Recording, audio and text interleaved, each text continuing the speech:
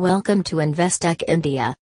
To win any game, you should know rules and strategies of the game. Same way, to make money in share market, you should learn some basics but refined calculations. Only few people make money in the share market because they know how to play the game of investing. If you will start learning and understanding the concepts and calculations of the marker, you will be in the circle of winners.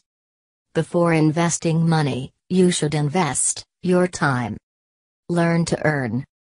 Today you will learn what is dividend, dividend yield, and dividend yield calculation. Once you will understand the concept, you will have an upper hand while investing, and may guide to your friends, relatives, neighbors, and all other nears and dears also. Dividend. When you are investing money in saving bank accounts, term deposits, recurring deposits, public provident fund, and in any post office saving schemes or certificates, you will receive interest. But if you will invest in shares of a company, your returns will be paid as dividend. Buying the shares of a particular company means you have invested your money in the business of that company, and you are the partner of the company. So being a partner, you will be sharing the profits and losses of the company. If the company will make profit, that will be your profit, and in case of loss, you will be at loss. The profits of the company may be distributed to the shareholders. That profit will be divided to the shareholders as dividend. In case of saving instruments, such as saving bank accounts, term deposits, recurring deposits, public provident fund, and any post office savings schemes or certificates, rate of interest will be fixed in advance for the specific period at the time of investment. But in case of shares, dividend may vary year-on-year basis based on earning of the particular company and management decisions. Normally, only profitable companies pay out dividends. Therefore, companies that have paid significant dividends for an extended period of time are considered as good companies. Dividend yield.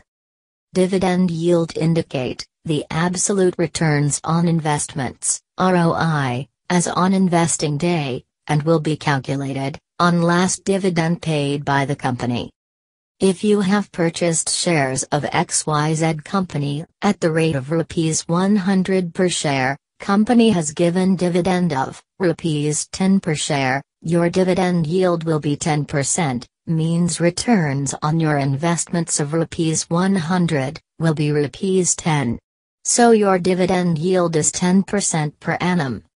If you have invested in any particular company, and company maintains the dividend at the same rate, your dividend yield remain the same.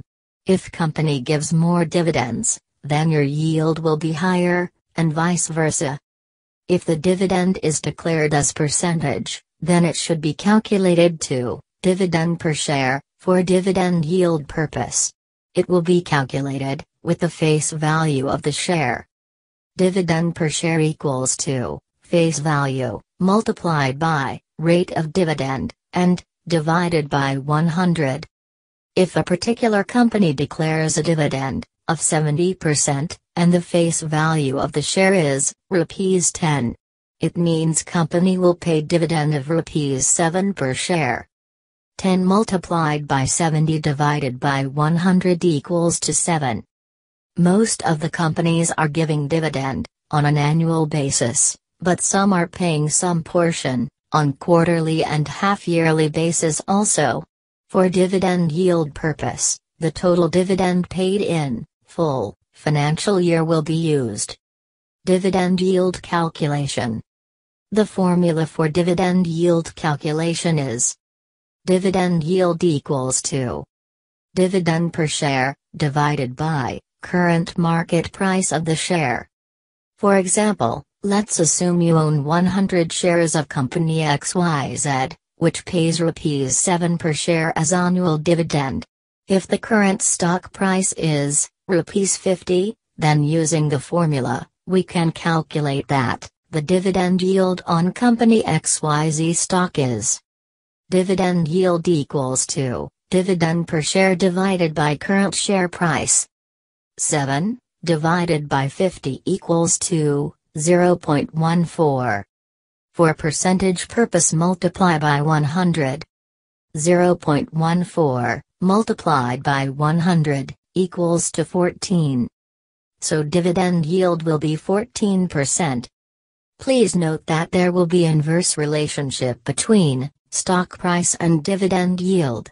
When the price of the share will be high, the dividend yield will be low, and when the price of the share will fall, the yield will be higher.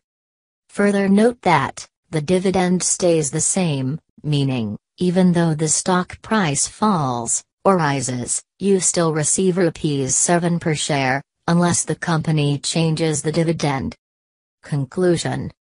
Dividend yield may be considered as interest on your investment. Higher dividend yield means a higher interest.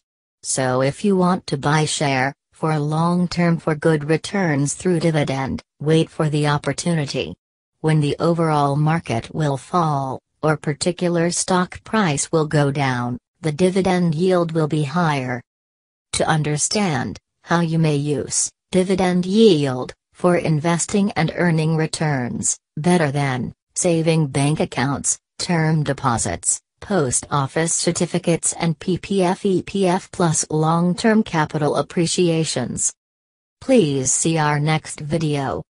How to earn better returns using dividend yield. For any query or question, do write. Please click like and subscribe. Thank you very much.